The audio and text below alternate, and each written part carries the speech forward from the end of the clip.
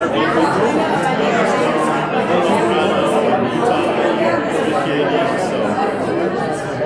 we went to one. So all four of us plus my mom was just the dogs. It was quite an adventure.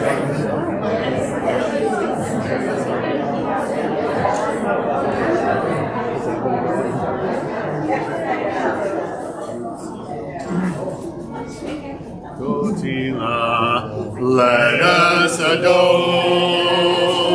the ever-living God and render praise unto Him who spread out the heavens and established the earth, and whose glory is manifest throughout all the earth. He is our God. He is our God. There is no one else. He is our God. He is our God. There is no one else. I praise your name, Most High and awesome God, and lift my hands unto you. You saved my soul on a rugged tree. Now I praise you and serve you, Lord, throughout eternity. You are my God. You are my God. There is no one else. You are my God. You are my God. There is no one else. There is no one else. Good morning. Very thankful for everyone who's here today. Thank you to all of our visitors, especially you're our honored guests. And to all the regular members, welcome. To those of you who are joining us online, you're also welcome, and thank you for doing so. And we miss a few of our men right now. They're up at the camping retreat. I was able to be there on Friday night. Came back last night. It was a great time. Definitely a lot cooler than it was down here, so that was really nice. Just got to go out and spend some time together with the other men, talk, and enjoy some spiritual discussions, some regular discussions, and go out and hike and enjoy the creation. Highly recommend it. Any of our camping retreats that we have, it's a great time to get to know each other just outside of these four walls. But if you are visiting with us, if you would please grab one of the visitor cards in front of you, should be one, and leave that with one of the members. We'd just like to have a record of your visit. I hope that you will open up your hearts and your voices in song this morning as we sing, as we pray, and as we take the Lord's Supper and hear a portion of the Word. If you would please be standing for the next songs before this song before our opening prayer.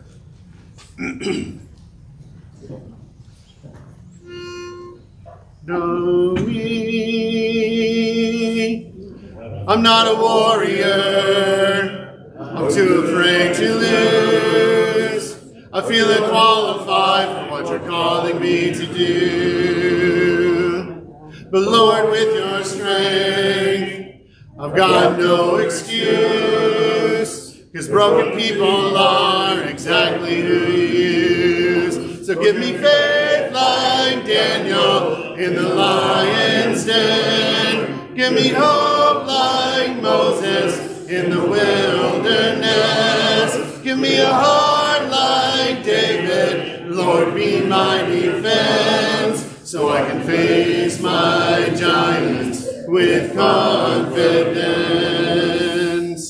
You took a shepherd boy and made him a king, so I'm gonna trust you and give you everything.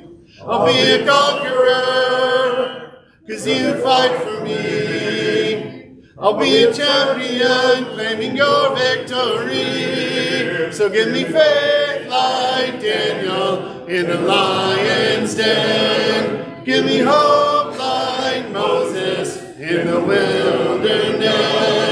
Give me a heart like David, Lord, be my defense, so I can face my giants with confidence. I'm gonna sing and shout and shake the walls, won't stop until I see them fall. Gonna stand up, step out when you call. Jesus, Jesus, I'm gonna sing and shout and shake the walls, won't stop until I see them fall. Gonna stand out, step out when you call. Jesus, give me faith like Daniel in the lion's den. Give me hope like Moses in the wilderness. Give me a heart like David, Lord, be my defense, so I can face my giants with confidence. I'll face my giants with confidence.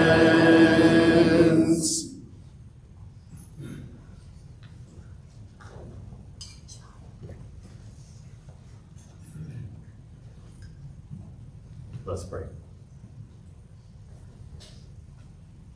Dear God, our Father, our Creator, the one who loves us so much that you sent your Son to die for us. And now we know that. We have the confidence that heaven is our true home. We'll be there with you someday. We thank you for your blessings, your love, your grace and mercy. Continue to be with us and help us as we strive to learn more about you. Thank you for being with Kenny and Dewey as he has sought you out and shares the word with us and teaches us and helps us.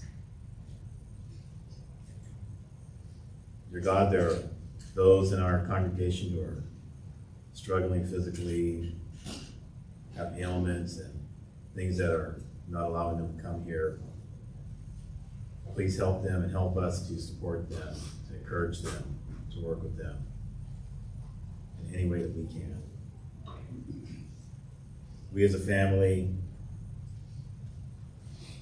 need to be with one another, share each other's joys, each other's fears, each other's troubles and trials. And may you continue to help us do that. We thank you for the leadership here. Thank you for strengthening our members and helping us grow. And dear God, we thank you once again for your Son who died for us. Be with us today as we learn more about you. And in your Son's name we offer this prayer. Amen. Thank you, Warren. If you would please remain standing for the next medley here, beginning with I Know That My Redeemer Lives. Oh, so I know that my Redeemer lives and ever prays for me. I know eternal life he gives from sin and sorrow free. I know that my Redeemer lives. I know eternal life he gives. I know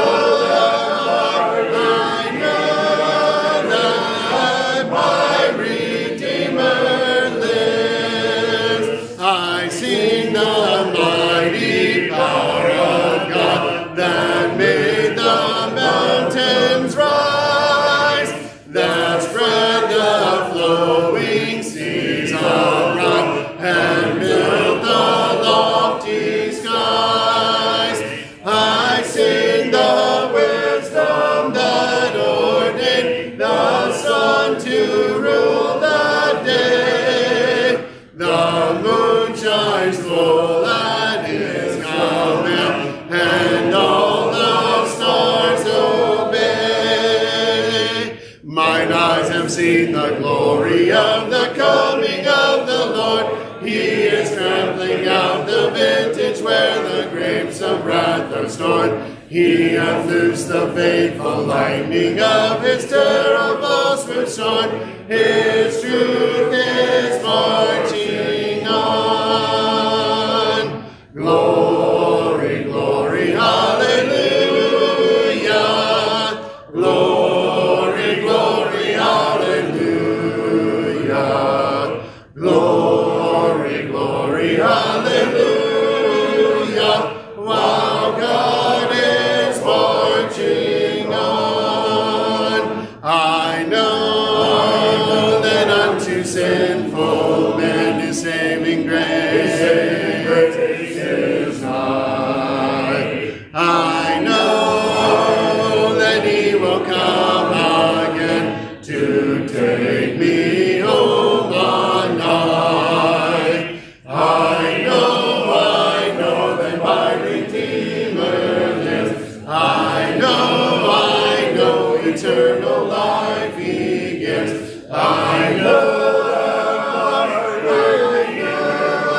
that my Redeemer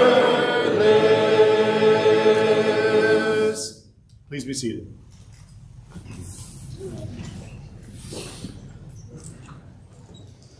Song before the Lord's Supper this morning will be "Low in the Grave He Lay." Do me so low in the grave he lay, Jesus my Savior, waiting the coming day, Jesus my Lord. Up from the grave he arose, with a mighty triumph for his foes. He arose a victor from the dark domain, and he lives forever with his saints to reign. He arose, he arose, hallelujah, Christ arose.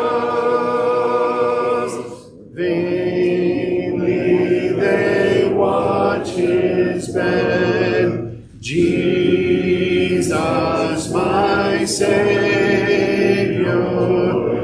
Vainly they seal the dead, Jesus my Lord. Up from the grave he arose, with a mighty triumph for his foes. He arose a victor from the dark domain, and he lives forever with his saints to reign. He arose, he arose, hallelujah, Christ arose. Death cannot keep his prey, Jesus my Savior. He tore the bars away, Jesus my Lord. Up from the grave he arose, with a mighty triumph for his foes. He arose a victor from the dark domain, and he lives forever with his saints to reign. He arose, he arose, hallelujah, Christ arose.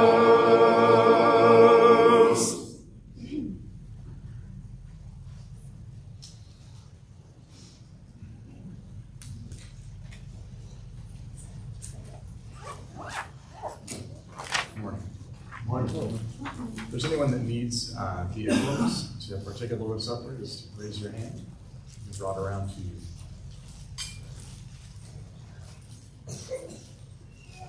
If you would, turn in your Bibles to the book of Zechariah, the minor prophets here. We'll read from there in just a moment.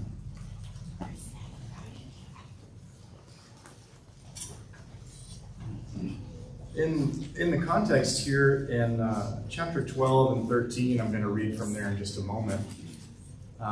In the context, there's a lot of prophecies here. There's a lot going on behind all of this, but for our purposes this morning, there's a lot of prophecy here about the restoration of Judah after they had been destroyed and brought into exile, and now they're back. And Zechariah is trying to teach them about the things that they should be doing now that they're back in Jerusalem. And so here in the middle of all that, in chapter 12, I'll start.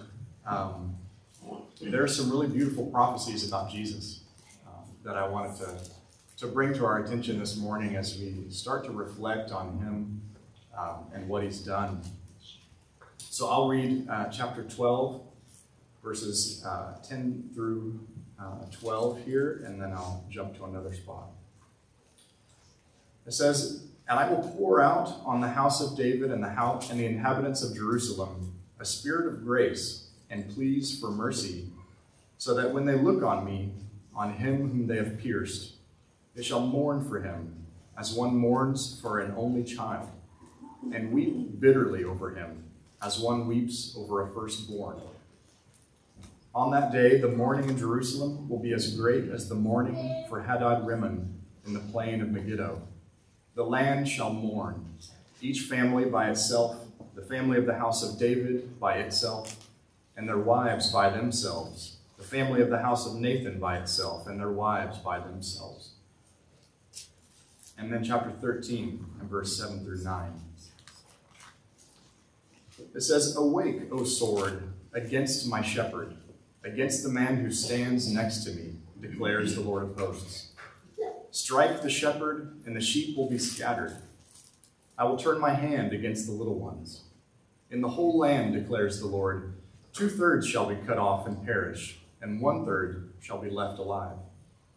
And I will put this third into the fire, and I will refine them as one refines silver, and test them as gold is tested. They will call upon my name, and I will answer them. I will say, they are my people, and they will say, the Lord is my God." So this clearly is about our Savior, Jesus, that came to this earth. He was pierced, and he was mourned. But then here on the second part, where the shepherd is struck down, this is who we are. This is, we are the people who say, the Lord is my God, in this verse. We mourn him in his death in this memorial this morning, but we rejoice for the grace and the pleas for mercy that he talks about here that was brought to us through the death of Jesus. So if you would, pray with me as we begin.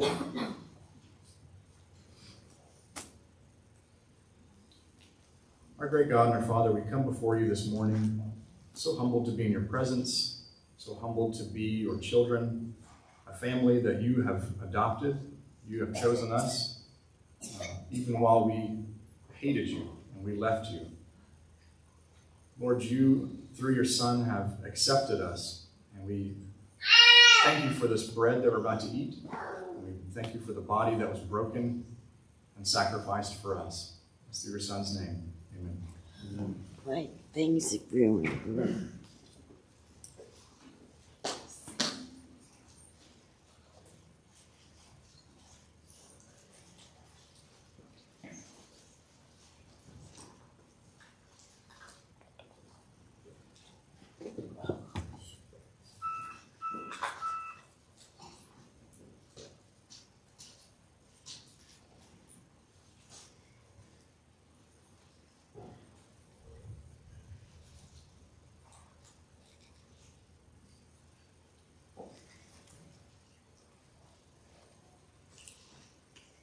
Pray again for the cup.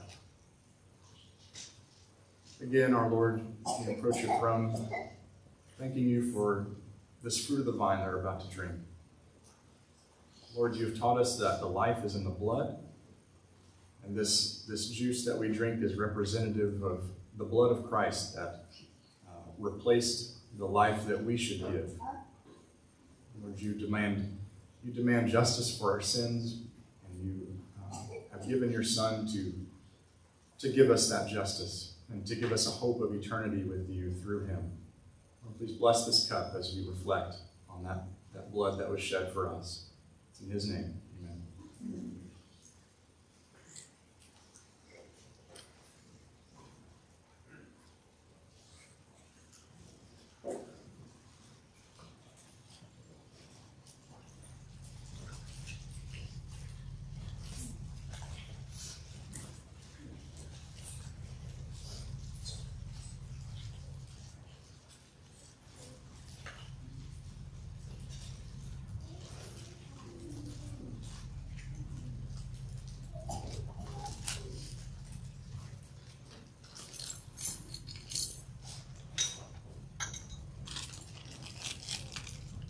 Concludes the Lord's Supper.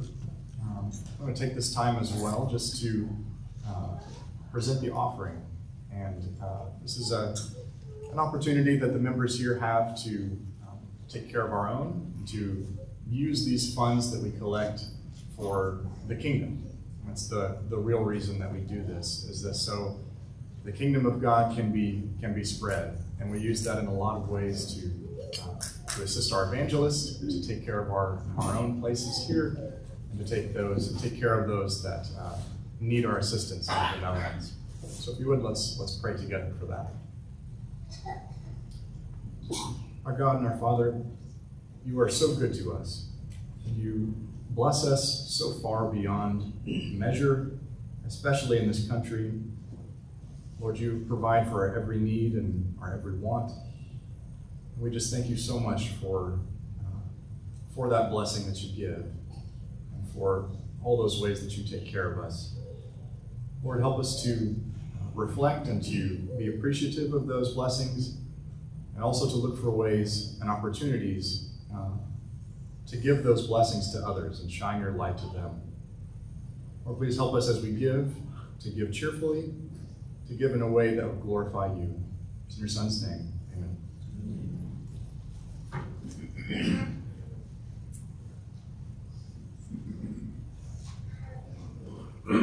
Thank you, Jared. If you would stand before the sermon this morning and sing Shine, Jesus, Shine. Shine, Jesus, Shine. Oh, so, Lord, the light of your love is shining in the midst of the darkness shining. Jesus, light of the world, shine upon us. Set us free by the truth you now bring us. Shine on me. Shine on me. Shine, Jesus, shine. Fill this land with the Father's glory. Blaze, Spirit, blaze. Set our hearts on fire. Flow, river, flow. Flood the nations with grace and mercy. Send forth your word, Lord, and let there be light.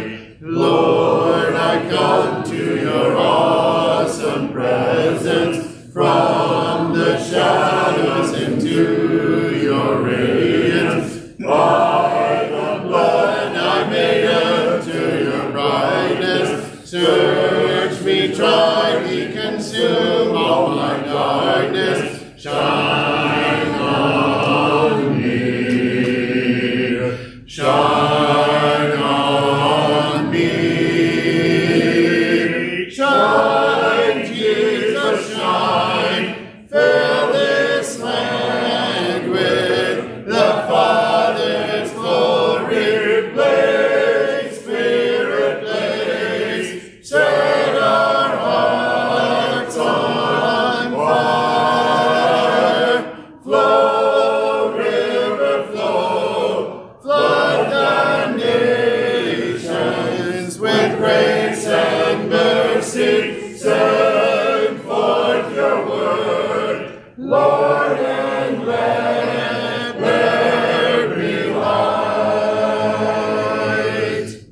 seated.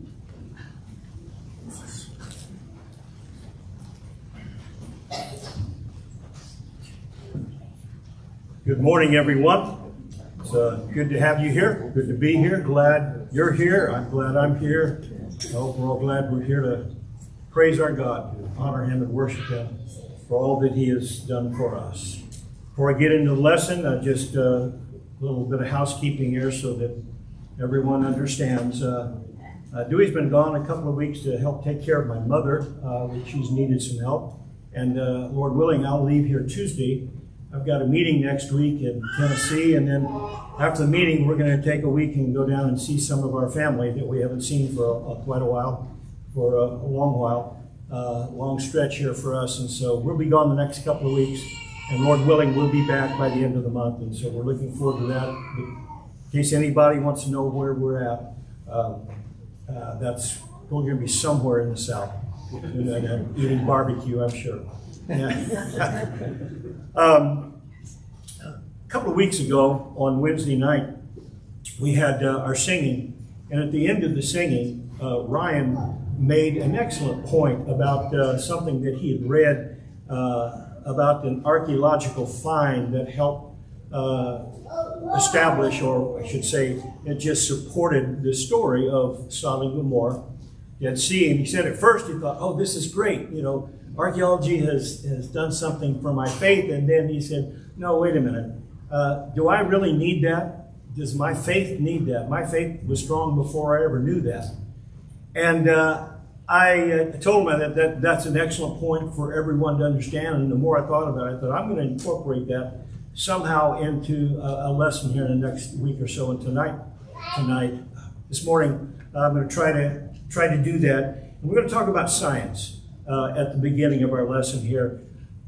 Science is a word that is a rather ambiguous, large word that just left our program. It doesn't exist. There it is. We lost science there for a moment. Unfortunately, people feel like they said, oh, if we could just find science to support the Bible. Let me ask you a question. Which came first? The Bible or science? The word science is a combination of both French and Latin that just means knowledge, and it was first used back in 1610 when Galileo was excommunicated from the church because of his knowledge that the earth was not the center of the universe. And so the church decided that was blasphemy, so they excommunicated him. And later, of course, found out that he was right. The sun was the center of the universe. And then later in the 17th and 18th century, science was used to describe all kinds of disciplines. There was the physical science, which would be the mathematics and physics. There was the social science. There was including theology, humanities, and the arts. And it was a very broad term. It was in the 20th century where it was defined down a little narrower here to the natural science, social science, and then the formal science.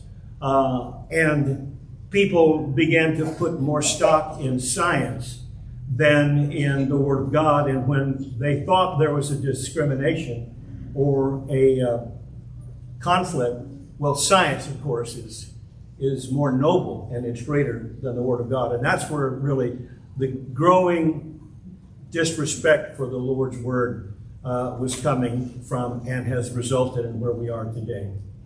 Now, I don't appeal to science.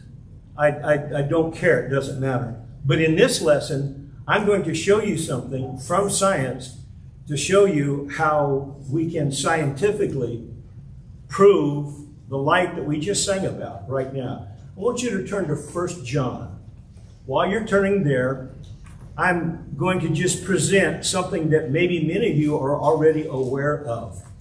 That if you go online and look up scientific method, don't do that right now while we're speaking.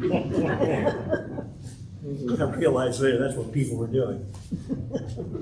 Do that later, but you'll find when you put in scientific method, there are sometimes 5, 6, 7, even 8 steps, depending upon who you're reading here, but they all basically cover these 4 steps. The scientific method that is used by all, quote, scientists, and that's a rather broad term as well, is to observe something that has happened, to observe a phenomenon, and then to test that observance, and then to retest it, and after several tests of it, to formulate a conclusion or a hypothesis about what you have observed, and then to publish the results. And that is the way every scientist works. Whatever the issue or phenomena or discipline of thought may be, it always involves this process.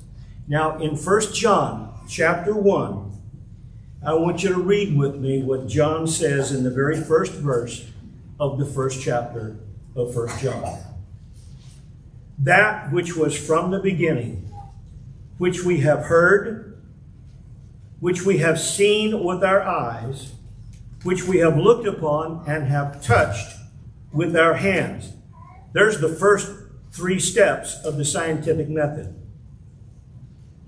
That life was manifest, there is the conclusion or hypothesis, which was the Father, and was made manifest to us. That which we have seen and heard, we proclaim to you. That's step number 4. John is saying we've used this. He didn't say this, didn't know this. These words weren't even in the language of whatever nation people were from. But the process as it developed, there was a logical sense of this is how we can go from something that we're not sure about to something now that I think we can fairly pin down. This is something that happens and rehappens and rehappens with certainty and with the truth of what we are seeing. Test it and retest it. Now, notice John just said that. We'll keep reading. So that you too may have fellowship with us, and indeed our fellowship is with the Father and with his Son, Jesus Christ. And we are writing these things so that our joy may be complete. Now, he has just gone through the full process here in the first 4 verses. Now he's going to repeat it in verse 5. This is the message which we have heard from him and proclaim to you, that, here's the conclusion of God is light, and in him there is no darkness at all. The source of light. We talked about light a couple of weeks ago, and the power of light, that light can overpower darkness, but darkness cannot overpower light. Light being the metaphor for that which is truth. Truth and light are synonymous. Darkness being the metaphor that is synonymous with error or lies or that which is not true. And the source of all liars, Jesus said in John 8, is the devil. From the beginning, he was a liar. That's right, Genesis 3. And so light is not found in the devil. There is no light to be found there.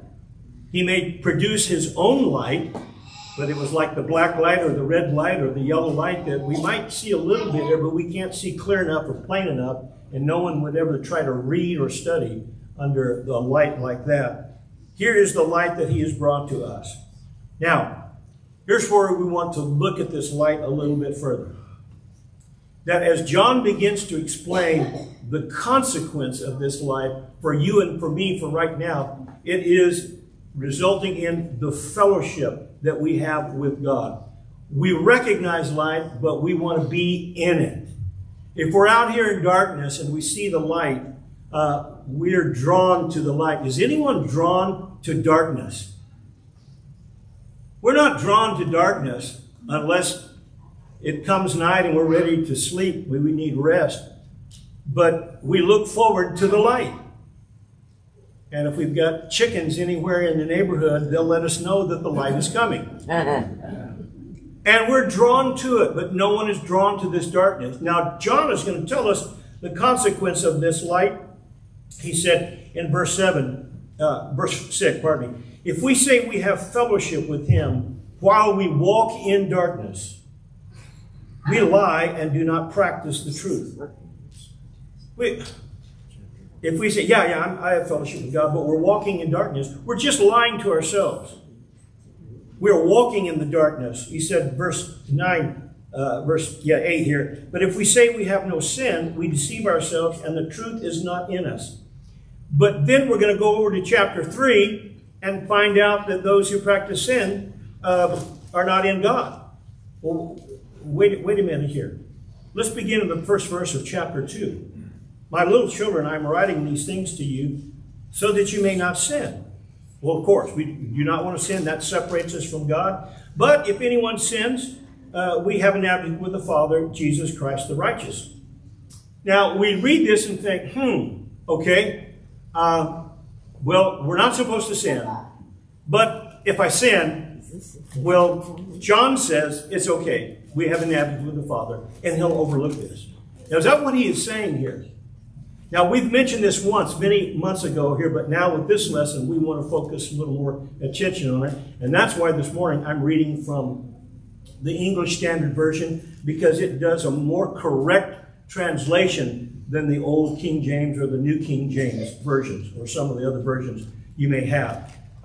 This is going to show us really what is being said in this discussion. He says at the beginning, I'm writing that you don't sin, but if you sin, it's okay. You have an advocate with the Father.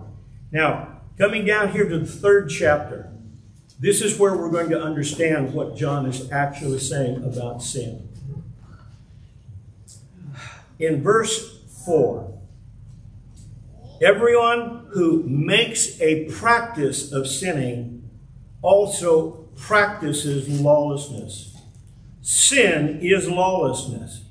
Now, what we understand is that in the first 2 chapters, when John said, if any man sin, he has an advocate with the Father. That is a punctiliar, one-time action. I've sinned. Oh, but he says, it's not the end of the world. You haven't lost it. This is not a one strike and you're out religion.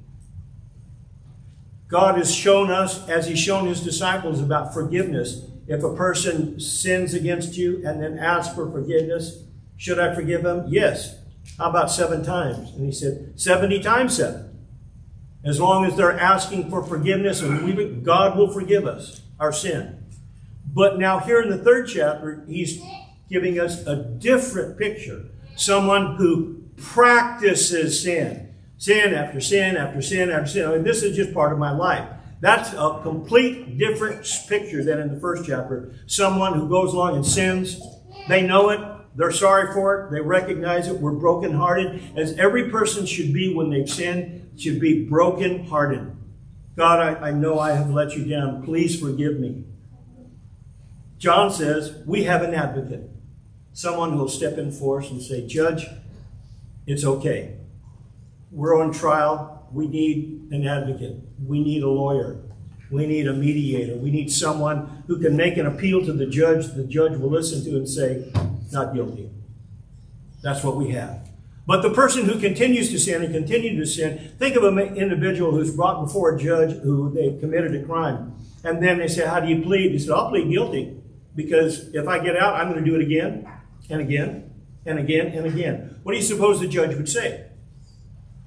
Who would ever want to be a lawyer for this person? There's not a chance while you're practicing this.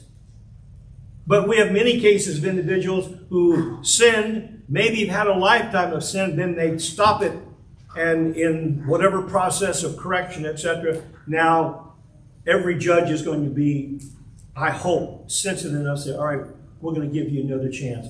I'm not a fan of modern movies. This is not a judgment on any. If you like to find that, but I like John Wayne, the old westerns. You know, the good and bad. I like the white hat and the black hat. You know, and I like at the end of the show, you know, the black hat goes to jail or something. I like those. But there's a movie that came out many years ago that had a quote from it that just I can't get it out of my mind because it is so true in my life, and I'm sure in everyone else's life. It was a sports movie, and an individual, his life didn't work out the way that he thought it should have. And he's looking back in retrospect. And the heroine of the movie, the girl who has known him since childhood, now as adults, she says this to him. She said, I believe that people lead 2 lives. The first is the life that we learn with, and the second is the life that we live with after that. She was making commentary on the mistakes that he had made as a young boy, and now he was paying for it. And that is so universally true in all of us. We live a life that, if for those who are in their 6th, 7th, or maybe 8th decade of life, we look back on our first 2 decades and we think, all right, if I had it to do over again, everyone says, everyone thinks, well, I would do things differently. And no, I know I would. But the fact is that we have a life that's been given to us. And we go through so many decades or so many years, and we learn some of life's lessons. Some of them are tough. But then we get to that point, after we've learned this, now here's the life I'm going to live with after I've lived that first life. So I don't know which life you're in right now. Hopefully we're all well into our second life. We'll still learn things, but hopefully the consequence won't be so severe. But in this life, in 1 John, John's telling us, yes, we sin. But then when we confess our sins, he is faithful and just to forgive us our sins, verse 7. And we have forgiveness. But in here in chapter 3, here's the person who is just over and over and over and over. He's practicing sin. Now look at what John says about this individual. That sin is lawlessness. Now, verse 6, no one who abides in him, that is in Christ, keeps on sinning. First chapter, if we're in Christ, we sin, it's okay. We have an advocate with the Father. If we confess our sin, he'll forgive us our sin. But here now, this individual who just keep on sinning, and he cannot abide in Christ. No one who keeps on sinning either has seen him or known him. Little children, let no one deceive you. Whoever practices righteousness is righteous.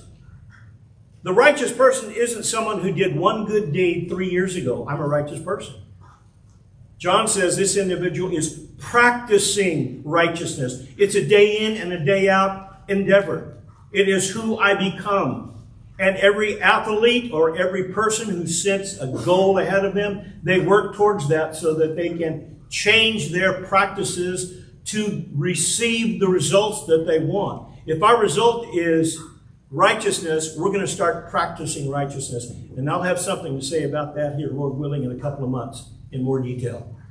But for our purposes this morning in 1 John 3, this individual is not in the Lord.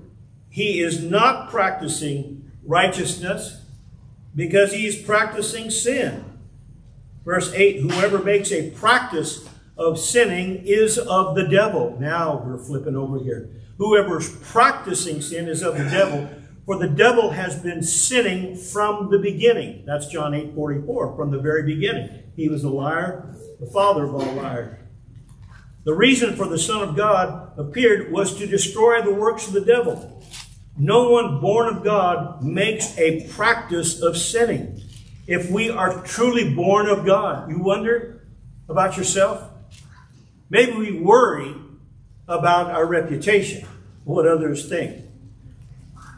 But do we wonder or worry about who we really are? You know what? I'll give you this quote, and I hopefully, Lord willing, will be able to give it to you several times. Reputation is what other people think you are. Character is what you are.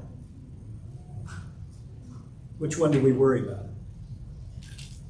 Which one do we work on?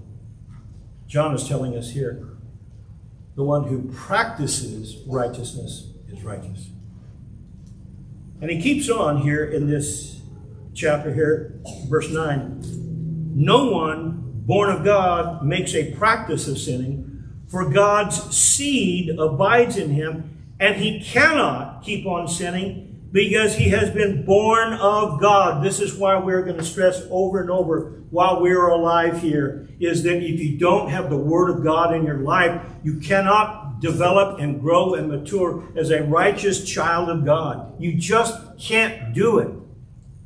That's why you have to continually practice the reading of God's Word to learn to instill the truth within you so that you will grow. The seed has to be planted, and then we'll just wait. Yeah, I had the seed planted in me. I was baptized in 2004. Praise be, I'm a child of God. Well, what have you done since? Well, no, the seed was planted. You're going to plant the seed and walk away from it and expect it to grow? You have to water it. You have to nurture it. You have to weed it, take the weeds out, because sure as the devil is the devil, weeds will come. We have to take those out of our life. Now I'll tell you how I have taught this when I was a young father. I thought, when I read 1 John 3, verse 9, what I say is, what John is telling me is that my two sons will never, ever slam dunk a basketball. That's what that's saying. You think, boy, what version are you reading from, Kenny? If you see that. Well, what it is that the reason my two sons, and they've told me later, said, Dad, we're going to prove you wrong. They haven't yet. They're both over 6 foot, but they haven't done it yet.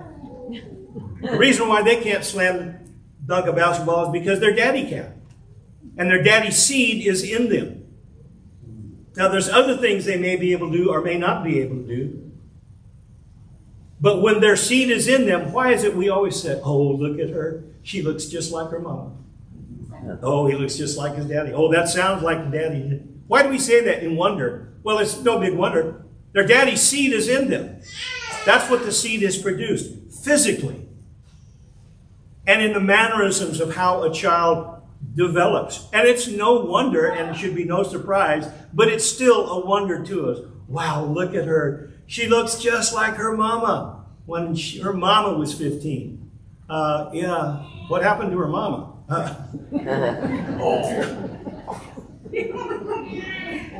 I can say that, Dewey's not here. But I'm sure one of you will tell me. But you see, the point here is that when God's seed, and we have it in our hand, when God's seed is planted in us, and it is nurtured and watered and developed and kept as a practice in our life, a part of our life, it's going to start growing. And when it grows, the seed of the cornstalk produces corn. The seed of a tomato plant produces a tomato. That's no great revelation. The seed of truth from heaven will produce a child of God. That's the natural law with vegetables. It's the spiritual law with the Word of God. And that should come as no great surprise. But the person who is practicing unrighteousness, there's no seed there. The seed was long gone. Like the parable of the sower. Maybe it landed on hard rock.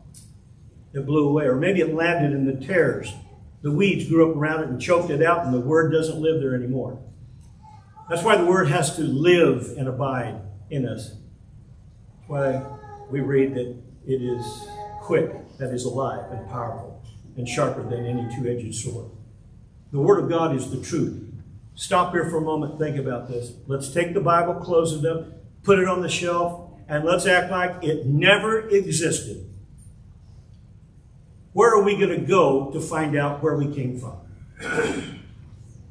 Where are we going to go to find out how the earth got here? Now, we'll have theories.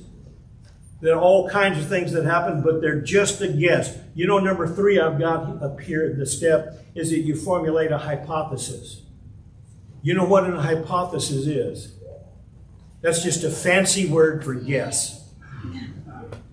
We'll have a scientific hypothesis, but when it's been tested with the Word of God, it's no longer a guess. It is a conclusion of fact, because this is what we're learning. That which we have heard, that which we have seen, that which we have handled. There's the test and the retest. And they did it again over a portion of 3 years. They heard him, they saw him, they touched him. Even after he was raised, he said, touch my hands, put your hand in my side. I am the person. I'm not a ghost. I'm the body that you put on the cross. He said, we were there to test him and test him tangibly. It was not an apparition. It was not a vision or a thought or a guess. It was really there. What was it? We found out it was the words of life. The truth. Where else are you going to go find the words of life? As our Lord said to disciples, are you going to go too? And Peter said, Lord, to whom shall we go? You have the words of eternal life, John says. Where else? And that's a great question that's just as relevant today as it was back then. Where would we go? You're going to go to the bookstore and say, yeah, where's your section on truthful answers of where we came from? Well, we got lots of science books. I don't want science, I want truth. I don't want a hypothesis, I don't want to guess. I want verified facts. And John is saying these became the verified facts for all of us. And so that's what we're declaring to you now, that God is the light, and that seed, when it's in us, will cause us to grow, become his child, and practice righteousness. But if we practice lawlessness or sin, we're lying to ourselves. We're doing exactly what the Lord, what the devil wants us to be. Let's finish out this little section here in John 3, verse 9 again. No one born of God makes a practice of sinning, for God's seed abides in him, and he cannot keep on sinning because he has been born of God. Does that say that it's impossible to sin? No, it's not impossible to sin. But before the sin, you take the seed out of the heart. That's what we do. When we want to sin, for whatever it is, we take God and say, excuse me for a moment, let's take his word out of our heart. It's no longer going to guide me. When you were 10 years old and you wanted to do something that your parents didn't want you to do, did you do it in front of your mama? You waited until mama was gone, then you did it. Now mama would find out, and you knew that she'd probably find out. But we're not going to do it while mama's there. We're not going to sin while the seed of God's word is in us. We want to take the seed out of us. Then we'll go sin. And then in sorrow, in contrition, and in great heartbreak, we confess our sins and repent. And God comes back and he'll cleanse us from our sin, and his seed comes back. Now, will we let it grow? Will we nurture it? One more verse here, verse 10. By this it is evident who are the children of God and who are the children of the devil. That's a brutal, brutal truth, brethren. You want to find out if you or if a brother or a sister is living as a child of God? Just look at what they do. Look at where they go. Listen to how they talk. Watch how they live. That's how you know. And the results are indisputable and sometimes heartbreaking. That's the power of the truth. As the rest of that verse in Hebrews 4:12, that it is sharper than any two-edged sword, cutting asunder the spirit. It cuts right to the core. That's what Acts 2:37 is about. And when they heard this, they were pricked in their heart. The truth of the gospel on the day of Pentecost was like a sharp sword that pierced right through them and went right into their heart, cut their heart open, and it bled because they knew it was the truth. You know, the truth doesn't have much effect on hard-hearted people, but hearts that are humble. The truth can do its work. We go into surgery, doctor, cut me open and make it right. Whatever is inside me that's wrong, whatever that is inside me that is potentially fatal, I don't want you to just look at me and say, oh, I think you're going to be okay. Cut me open and take it out. That's what the truth does. And it's not always pleasant. But if we didn't have the truth, where would we find the physician that would heal our soul? It's here. And John has gone through the steps to find it and describe it and to tell us that this is how we should live. So, brother, my lesson for you this morning is that we know God is the light, but it's not just something that, that's just a nice saying. In this passage, if you'll remember 1 John 1, John has systematically, and if we can use the word scientifically, people put a big, we don't worship science, but if you want to talk about science, here's the process of science. And John used it. He didn't know that's what it was called. But he showed us that's what it was. And here's the conclusion. And that conclusion is indisputable. Tell someone that they cannot have the Bible will not be allowed in their life, and that they now have to live by their own wisdom for the rest of their life. And people will say, really? Yeah, you just do what you want. Go on. Parents sometimes reach a point of frustration where they tell the child, all right, just go on. Do what you want. I think that's exactly what's happened with the Lord. With his people, all right? Romans 1, 3 times, he gave them over to a debased mind. If this is what you want to do, this is how you want to live, I've told you long enough, this is wrong. But if you insist on doing that, all right, do it. He's not approving of it, and he's not even condoning it, I believe. He's just simply allowing it, just like evil. He allows evil to happen because people want it so much, all right? Have a couple of years under your belt of evil, maybe a couple of months. With some people, maybe it's just a couple of weeks or a couple of days, and see how you fare in an evil world. What will you want? You'll seek the light. The light is what will save you. And everybody at some point in their life, I'm convinced of that, seen many examples, you have too, where people who have lived in darkness so long, they're sick of it. They want the light. Tell me what to do. Our Lord is so wise to provide everything that we have. Not only physically, but far beyond that, to provide for us everything that we need spiritually. And he has given us his Son. And Jesus said, I am the way, the truth, and the life. No one comes to the Father except by me. He is the light of the world, and he has told us, as we studied a couple of weeks ago, that we now are the light of the world. We are the ones who carry his message, his truth, and his righteousness. How do we get that? It's right here. When this is in us, we can give it to someone else. How do you give someone life and light who needs it and wants it and asks for it if we don't have this in our soul first? This has to be there if we're going to share it. If you're here this morning and you are not a child of God, I don't know why. Maybe you know, but maybe you can be convinced to turn from the darkness and come to light, because that's what we're affording right now. Any opportunity to help you to walk closer with the Lord.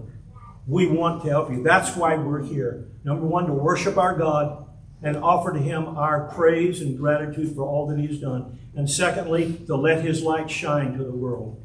And that light, as John has discovered, is the light of salvation. And if you want to come to it, we'll help you do that if you'll come while we stand.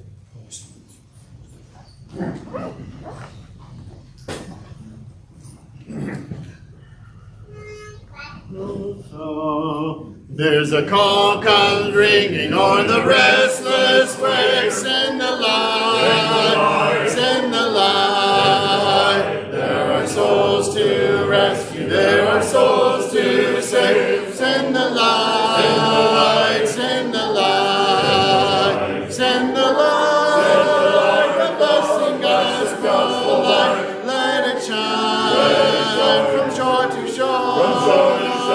Sing the light, the blessing gospel light, let it shine forevermore. Let us pray that grace may everywhere abound. Send the light, send the light, and a Christ-like spirit everywhere be found. Send the light, send the light, send the light, send the light, the blessing gospel light, let it shine from shore to shore. Send the light, the blessing gospel light, let it shine forevermore. Let us not grow weary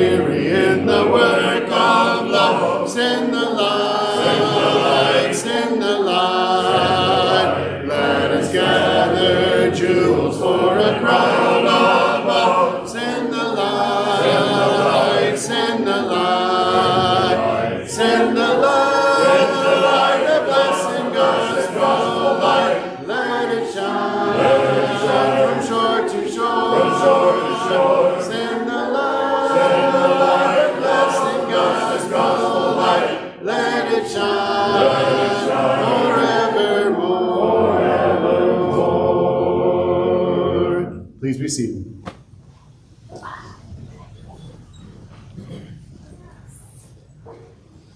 Good morning.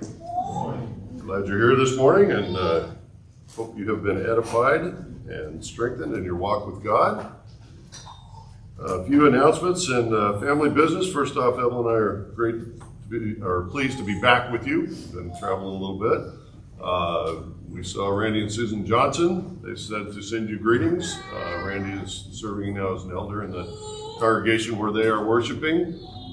Shirley Surrender was also, we saw her and had dinner with her, as well as the Lemuses. So they all sent greetings to all of you and hope that you're doing well. As James mentioned, some of the men are still up at the retreat this morning, so we're missing them. But we're glad that their better halves are here. And next weekend is the women's weekend.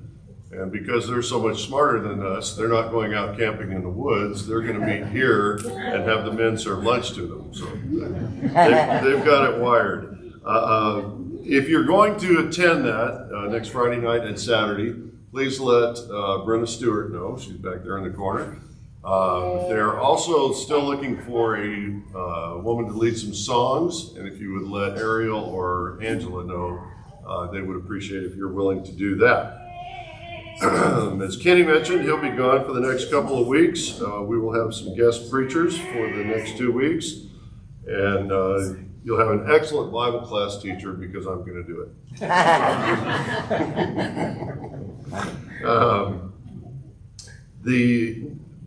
Please make sure to be here next Sunday morning. We're required by California law to have a corporate meeting every year. It takes just a few minutes. We'll do it right after services, right during this time.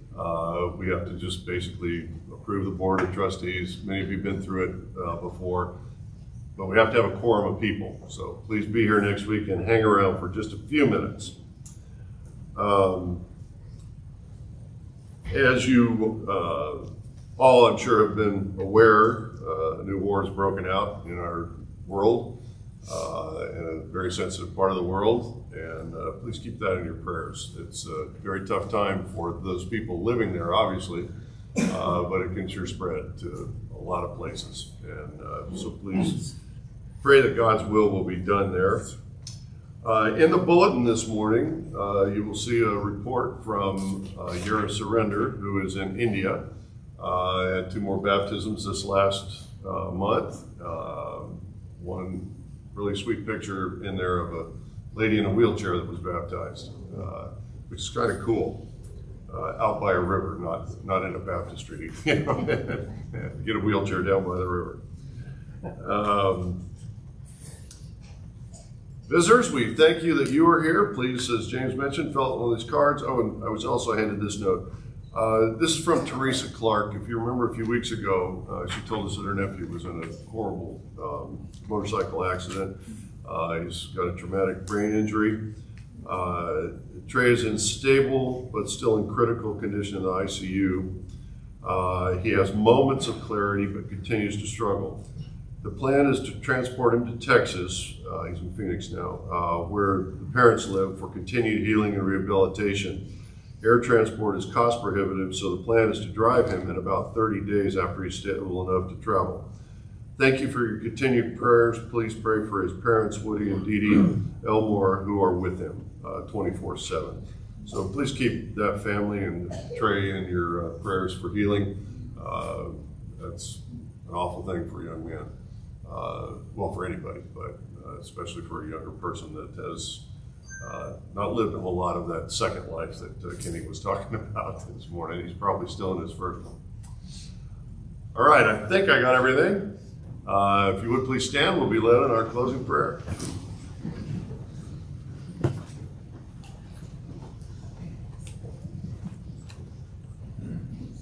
If you would bow with me as we go to God in prayer.